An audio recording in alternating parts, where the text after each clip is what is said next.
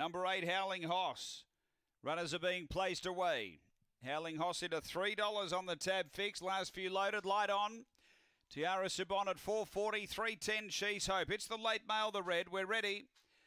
Racing, great line away. Speed Elsie's Choice is going to dive over and be the early leader. Dinky Die Sheila to second out deep. Howling Hoss improves. Then She's Hope and next Tiara Subon and Gypsy by Design.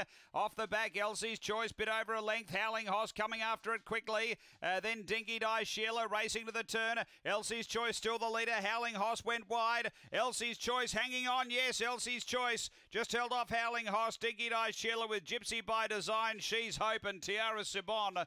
The time here is 23:45. Number 2, Elsie's Choice holds off Howling Hoss. He just cost himself on that home bend. Got out a bit deep. 3rd to 4, which is Dinky Die Sheila, and 4th home 7, Gypsy by Design. 2, Elsie's Choice, Kevin Bewley.